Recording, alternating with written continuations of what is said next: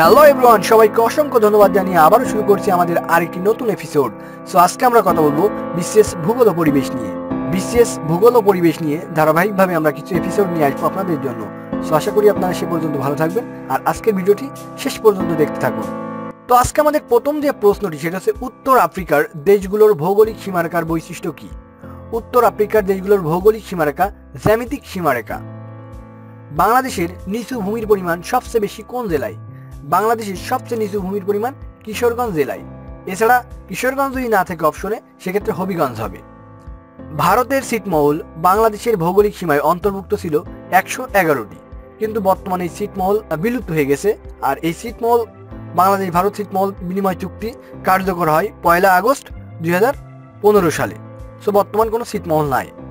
সাগরকন্যা যে এলাকার ভৌগোলিক নাম? সাগরকন্যা পটুয়াখালীর ভৌগোলিক নাম। বাংলাদেশের সবচেয়ে দক্ষিণের জেলা কক্সবাজার আর সবচেয়ে দক্ষিণের উপজেলা হচ্ছে টেকনাফ। বাংলাদেশের সবচেয়ে উত্তরে অবস্থিত স্থানের নাম কি? বাংলাদেশের সবচেয়ে উত্তরে অবস্থিত স্থানের নাম হচ্ছে পঞ্চগড়ের বাংলাবান্ধা। অর্থাৎ পঞ্চগড় হচ্ছে সবচেয়ে উত্তরের জেলা এবং বাংলাবান্ধা হচ্ছে সবচেয়ে উত্তরের স্থান। বাংলাদেশের যে অঞ্চলকে 360 আউলিয়ার দেশ বলা হয়? বাংলাদেশের সিলেট অঞ্চলকে 360 আউলিয়ার দেশ বলা হয়। আরব বসন্ত বলতে বোঝায়, আরব বসন্ত হচ্ছে আরবের বিভিন্ন দেশে গণজাগরণ। আফ্রিকার সাব সাহারা অঞ্চল কি নামে ডাকা হয়? এটাকে সাহেল নামে ডাকা হয়। ইস্ট লন্ডন অবস্থিত কোথায়? ইস্ট লন্ডন অবস্থিত দক্ষিণ আফ্রিকায়। বেনিন প্রজাতন্ত্র যে মহাদেশে অবস্থিত? বেনিন প্রজাতন্ত্র অবস্থিত আফ্রিকা মহাদেশে। আফ্রিকা মহাদেশের মানচিত্রে হর্ন অফ আফ্রিকাতে অবস্থিত সোমালিয়া, ইথিওপিয়া, ইরিত্রিয়া ও জিবুতি। ইউরোপের ককপিট বলা হয় বেলজিয়ামকে। বাংলাদেশের প্রায় মধ্যভাগ দিয়ে যে রেখাটি গিয়েছে? বাংলাদেশের প্রায় মধ্যভাগ দিয়ে গিয়েছে ট্রপিক অফ ক্যান্সার বা কর্কট ক্যান্টি রেখা, আর এটাকে আরো বলা হয় 90 ডিগ্রি পূর্ব দ্রাঘিমা রেখা। গ্রিনিচ মান সময় অপেক্ষা বাংলাদেশের সময় 6 ঘন্টা এগিয়ে, অর্থাৎ +6 ঘন্টা এগিয়ে। বাংলাদেশের সাথে ভারতের সীমানা কত? বাংলাদেশের সাথে ভারতের সীমানা 4156 কিলোমিটার, কিন্তু মাধ্যমিক ভূগোল বইয়ে এর সীমানা দেওয়া আছে 3715 কিলোমিটার।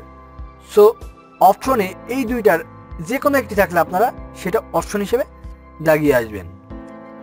বাংলাদেশের উত্তরে অবস্থিত? বাংলাদেশের উত্তরে অবস্থিত পশ্চিমবঙ্গ, মেঘালয় ও আসাম।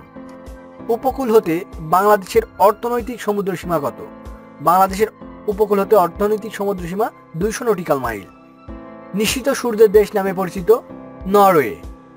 নো ফ্লাই জোন কোথায় অবস্থিত? নো ফ্লাই জোন অবস্থিত ইরাকে। পৃথিবীর বৃহত্তম মহাদেশ কোনটি? পৃথিবীর বৃহত্তম মহাদেশ হচ্ছে এশিয়া মহাদেশ, আর দ্বিতীয় বৃহত্তম মহাদেশ হচ্ছে আফ্রিকা মহাদেশ। মধ্য এশিয়ায় অবস্থিত আয়তনের সর্ববৃহৎ প্রজাতন্ত্রের নাম কি? অর্থাৎ সর্ববৃহৎ দেশ কোনটি? কাজাখস্তান হচ্ছে মধ্য এশিয়ার সবচেয়ে বড় দেশ। চির শান্তির শহর নামে পরিচিত রোম।